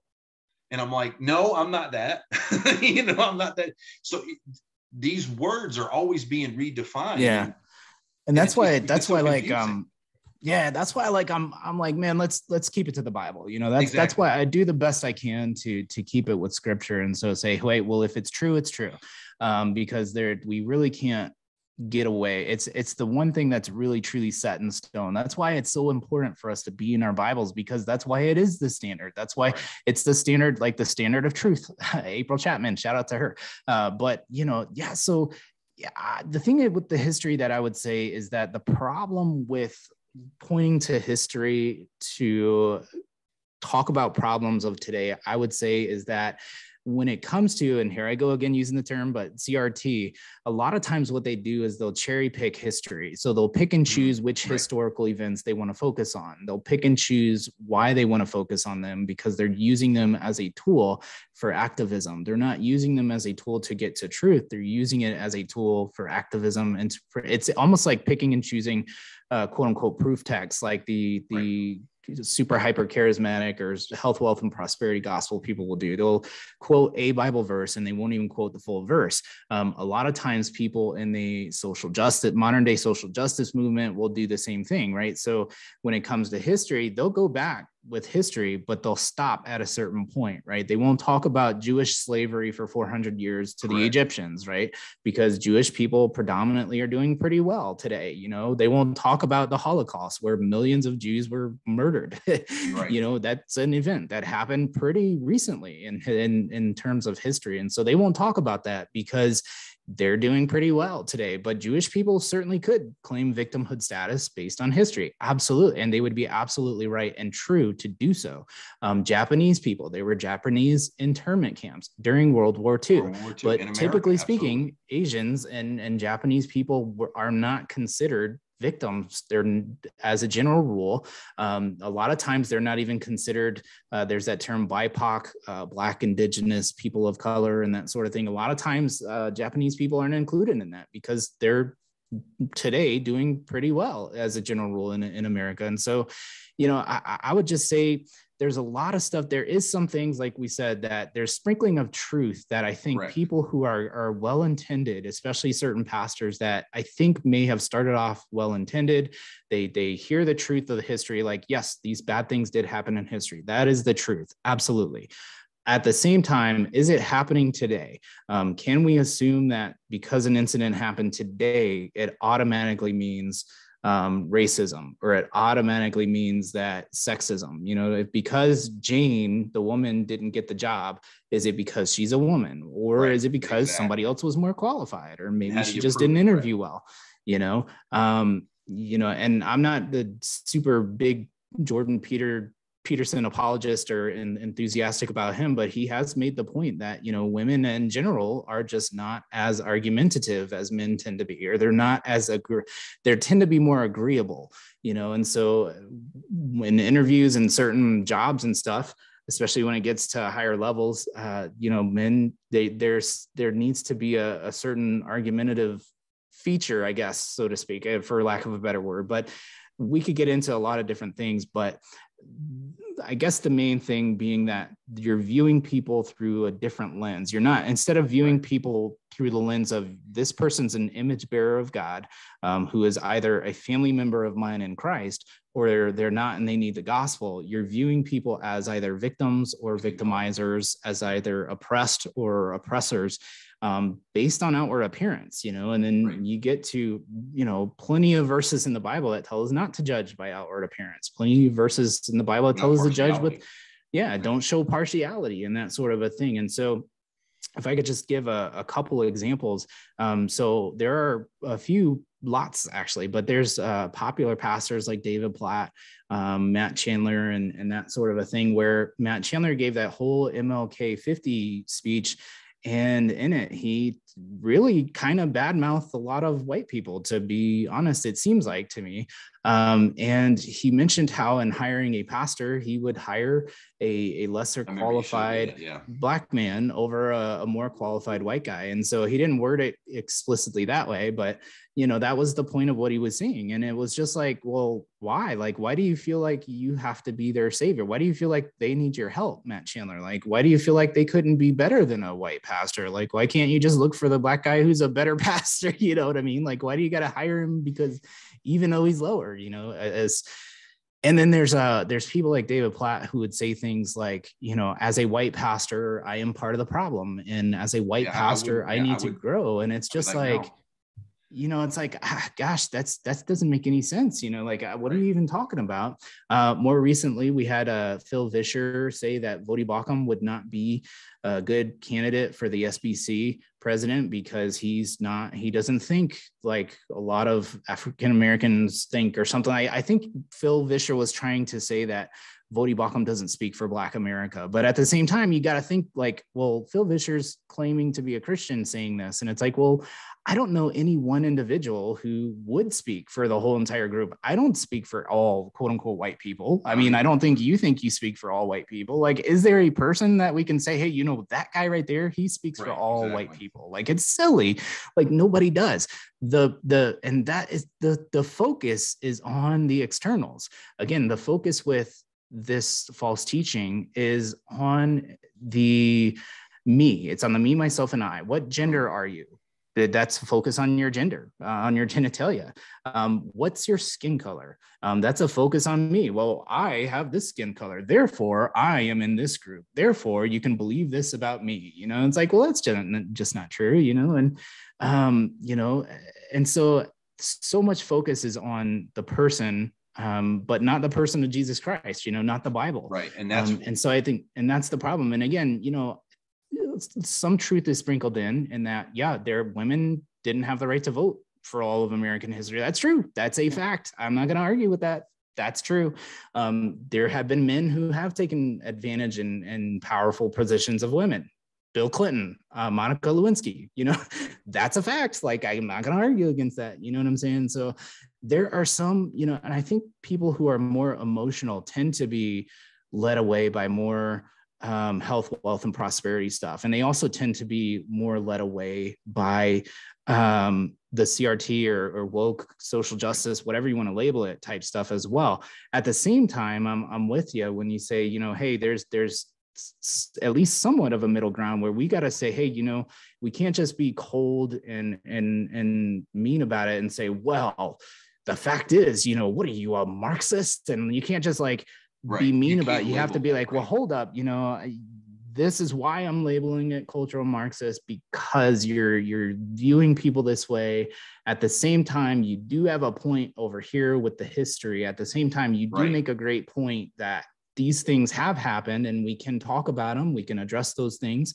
But we need to figure out what's true today, what's going on today in our culture and why those things are going on. Because if we don't properly assess what the problem is, if we don't diagnose the problem properly, then we're not going to get any proper solution. And ultimately, for us as Christians, the diagnosis is sin. And that's why I get so offended a lot of times when people harp on, well, you don't just preach the gospel. Well, kind of do, you know, I mean, it's central to who we are as Christians, because ultimately the main problem is sin. It's my sin. It's your sin. It's all of us have sinned. Romans 3:23, right? The wages of sin is death, but the free gift of God is eternal life in Christ. That's Romans 6:23, right? So Romans 8:1, there's no condemnation for those in Christ. Believe in the Lord Jesus Christ and you will be saved. Acts 16:31. And there's no salvation anywhere or in no other name except Jesus, Acts 4:12. So, you know, John 3:16 applies to all who believe, right? For God so loved the world that he sent his only begotten son, that whosoever believes in him will not perish, but will have everlasting life. And that should be our main and focused message. That's central. Like, even when I did prison ministry, I've done children's ministry for years and years now, far longer than I did prison ministry. And, you know, I've helped feed the homeless, and all at the center of all of that is Christ. All at the center is the gospel. Hey, repent and believe, you know, put your trust in Christ, you know, only in him can you be forgiven. And so that's the main message, you know, and then that gospel then goes and changes people's lives. You know, you mentioned we're not just saved from sin, we're saved to good works, and to good works as well, right? Because you mentioned how we're not just saved to sit on our butts and go, well, thank God I'm saved. I'm going to sit here and glory be to God. I can't wait to be in paradise with him. You know, thief on the cross, Luke 23, I'm going to be in paradise soon, you know, you coming yet? You know? So Ephesians 2:8-10, I believe is, for by grace you have been saved through faith. It is a free gift of God, right? It's not your own merit. It's not of works, so that no one can boast. But then verse 10, it goes on to say, for we are his workmanship, created in Christ Jesus for good works, or to do good works, right? So we should be working. We should, you know, even in context, Philippians 2:12, I think says, work out your salvation with fear and trembling. That doesn't mean we work our way to God. We earn our salvation. You no, don't get saved by works, you know, but you should be doing works because you're saved. Yeah, Absolutely. It's people are getting the cart before the horse, right? They're trying to say, well, you work. And it's like, no, no, no, no, no. You are saved. And because you are saved, it's God who's working in you to do those good works. And then you now need to go and submit yourself to God and do those good works, you know? And so I think the temptation is there in that there is some truth to all of it. But we have to be very, very, very careful because it's mixed with a whole lot of lies and it's mixed with a whole lot of assumptions. You know, the assumption being that, well, this police officer is racist. Well, how do you know that? Because he's white, you know, and how do you know he's being racist? Because the suspect was a black guy. Well, how do you know there's racism there? Because they're systemically racist, you know, and it's like, what like that just let's get to the truth, like, you know. And I hate that in the church. And to kind of go further, because I talked about some of the stuff about CRT that I can appreciate, let me tell you what I don't. And this is where it has no business being in the church, because I was talking to a white lady who's also a member, you know, she's saved, and she's like, I'm a member of an oppressive regime, and you know, because that's what CRT or whatever taught her. And I'm like, no, you're a member of the body of Christ. Like, you're not supposed to be that. Like, see, and I just dropped a video on this earlier today, because as a member of the body of Christ, we are totally countercultural to what the world is saying.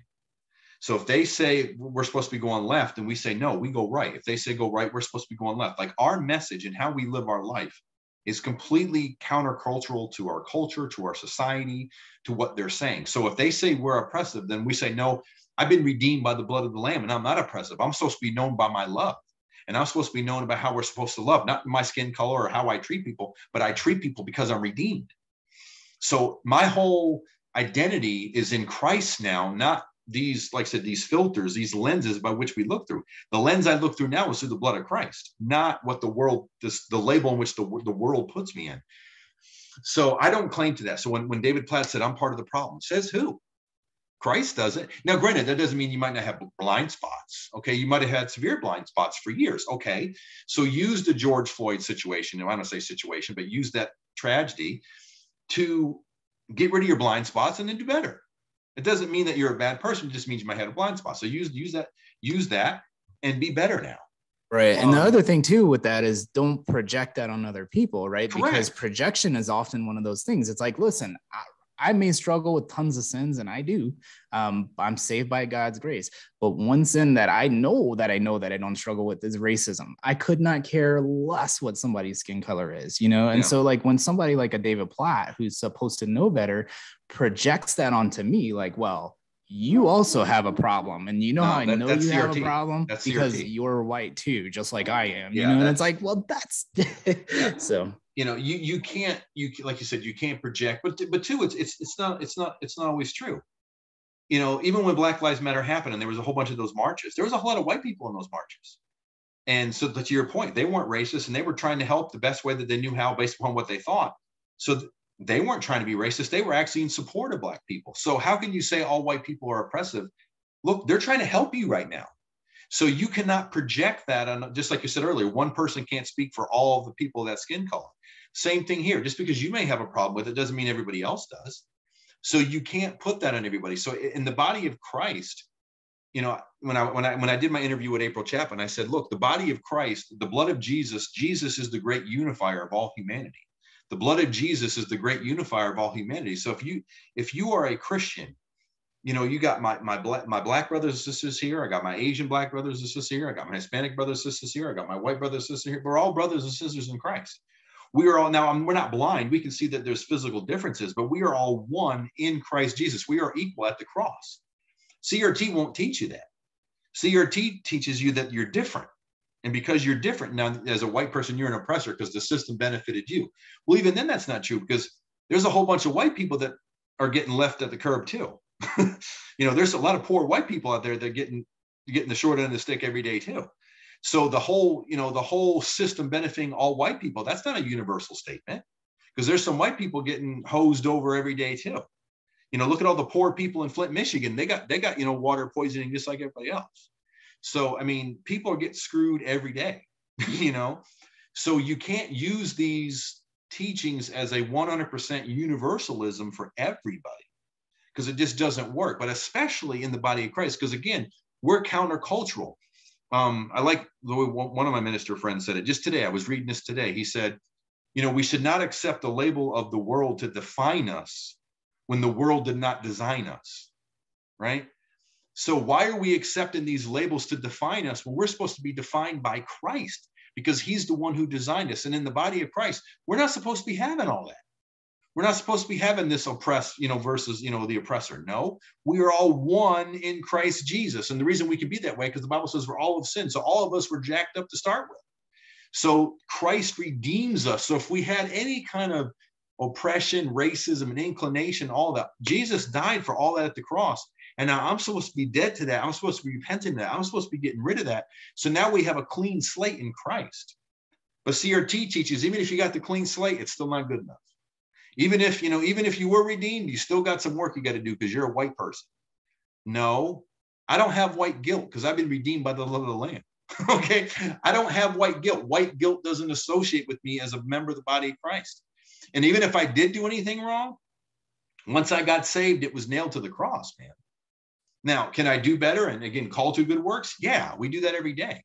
But you're not going to project this guilt on me just because I'm white. No, I identify with Christ. I'm a member of the body of Christ, and I belong to a different worldly. I don't have that worldview.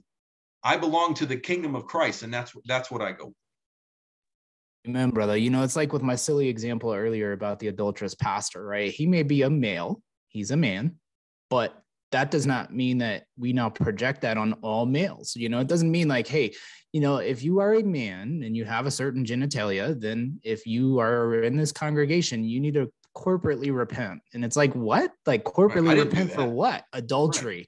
Because you're all adulterous. Like, no, I'm not. Yes, you are.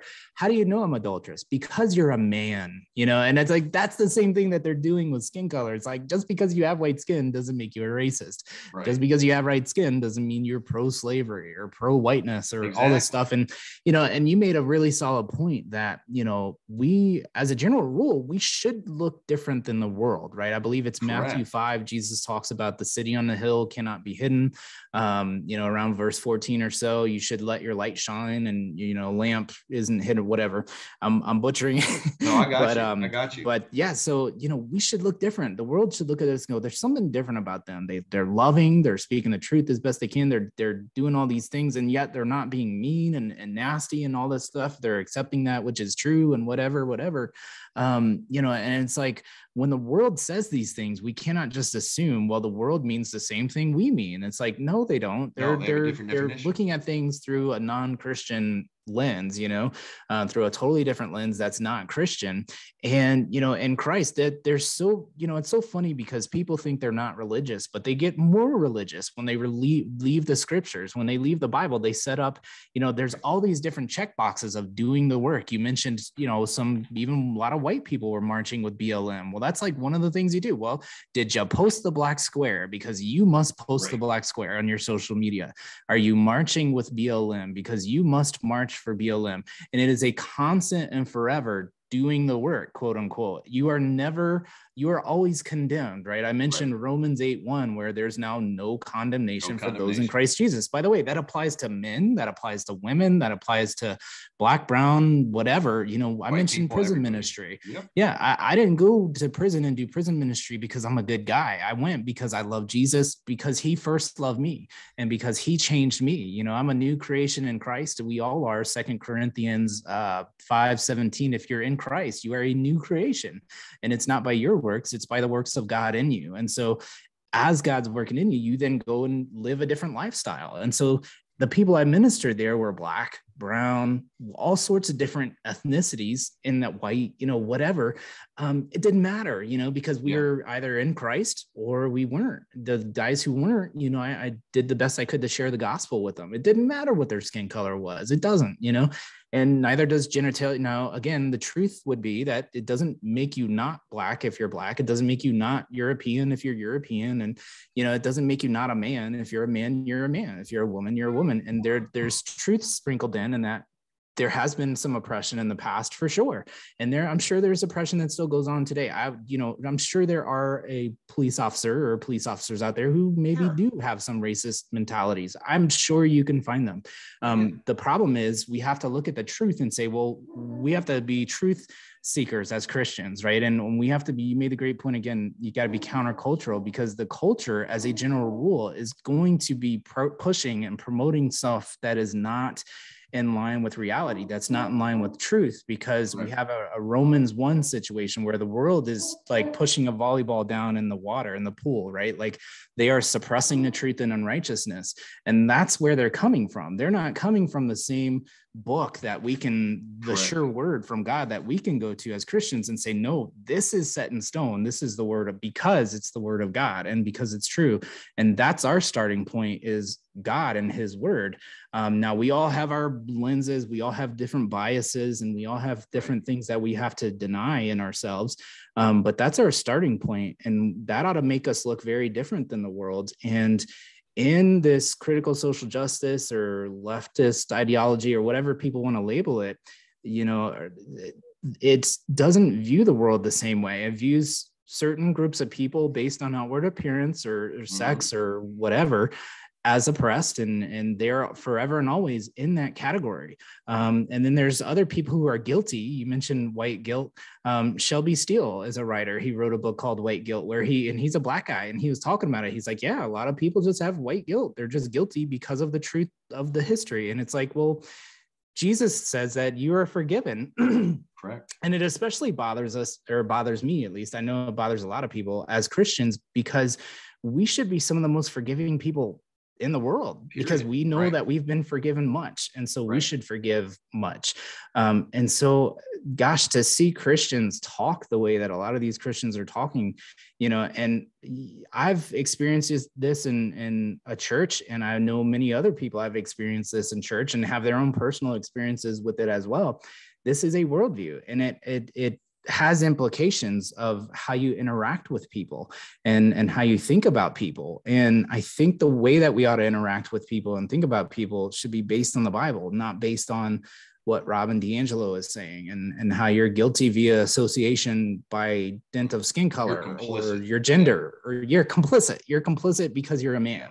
Like my silly example with the adulterous pastor, you're complicit with that adultery because you're a man. It's like, that's the logic that's used, and that's not biblical. It's like, well, I guess no other men can be pastors in that church because they're all guilty of adultery because that one pastor did, and it's just like, that's, and it goes down to so many different categories, because it doesn't just stop at skin color. A lot of people have likened it to train carts or cars. I don't know if it's carts or cars, whatever, but it's like, cars, it's like one car after another, right? Like this car is skin color, and this car is sexuality. Are you with men and you're a man? Are you a woman and you're with women? And this other car right here is transgenderism, and you're a man that claims to be a woman. And so now, and then this other car right here is, I don't know, it's never ending, and it's just like, we have a final sure word of God, the Bible, and that from there we can go, okay, well, it doesn't matter, you're a male, okay, you're a woman, great, where you're either in Christ or you're not. That's my main thought. But we've talked a lot. I'll let you have the last few words here, and appreciate this again, brother. Yeah, no, thank you for having me.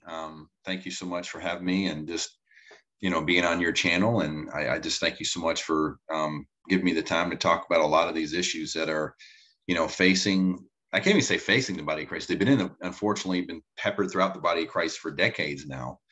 CRT is like the new big one. But before that, it was prosperity gospel, word of faith, and a little bit of the hyper grace movement too, where, God just wants you there is no sin, well, there is sin, but we don't preach on it. We don't talk about holiness. It's just grace, grace, grace. To your point, I heard a guy say one time, if you give everybody, because Jesus came in grace and truth, but if you give everybody all grace and no truth, you're a coward. But if you give them, all truth and no grace, then you're a tyrant. So you want to make sure that you give both. And unfortunately, you kept saying this all throughout our conversation today, there's extremes. And, the hyper grace movement is like, well, where's the truth? And in the legalistic movement, you got a whole bunch of truth, but where's the grace? And so you need both, and that's what Jesus did. So there's extremes, like you said. There's some truth sprinkled into some of these things, and then they get suckered into that truth, but they don't see all the low-hanging fruit of the falsality that's still right in front of their face too. And so, yeah, there's a lot of falsality in, hyper grace to word of faith to prosperity gospel, and now the new one, CRT. Yeah, there's some truth in there, but there's some low-hanging falsality that's going to get you wrapped around the axle if you bite off into it. So thank you for giving me the opportunity to talk about this. And I just posted a video today about CRT and how it's affected my family personally. So yeah, feel free to check that out. But yeah, there's this, it's, we have to make sure we get our identity through the word and not what the world is telling us. Amen, brother. Well said. Well, Mr. Brother Joe Bahoda, everybody definitely go check out his channel. I'll put a link to his channel in the description of this video below. I believe we are probably both going to upload this. My internet's slow, so it'll probably take forever, but yeah, me too. Yeah, this has been fun, brother. This has been a lot of fun. And you said it really well, the last bit there. We go to the Bible. That's where we go to. That's our standard. And I'm going to share this scripture real quick. This is John chapter 16, verse 33. It says, I have told you, this is Jesus talking. He says, I have told you these things so that in me you may have peace. In this world you will have trouble, but take heart. I have overcome the world. So Jesus is talking to the disciples, telling them how crazy this world is and how crazy we should expect it to be. That's to be expected. But in Christ, in Jesus, you will have peace. So I would encourage anybody who doesn't know the Lord, doesn't know Christ, to really truly question yourself. I believe it's 2 Corinthians 13, 5 or 7, where it talks about test yourselves to see if you're even in the faith, right? So we are called to examine ourselves, make sure we know Jesus. And if we know Jesus, we know peace. And as people who follow Jesus, we follow the truth.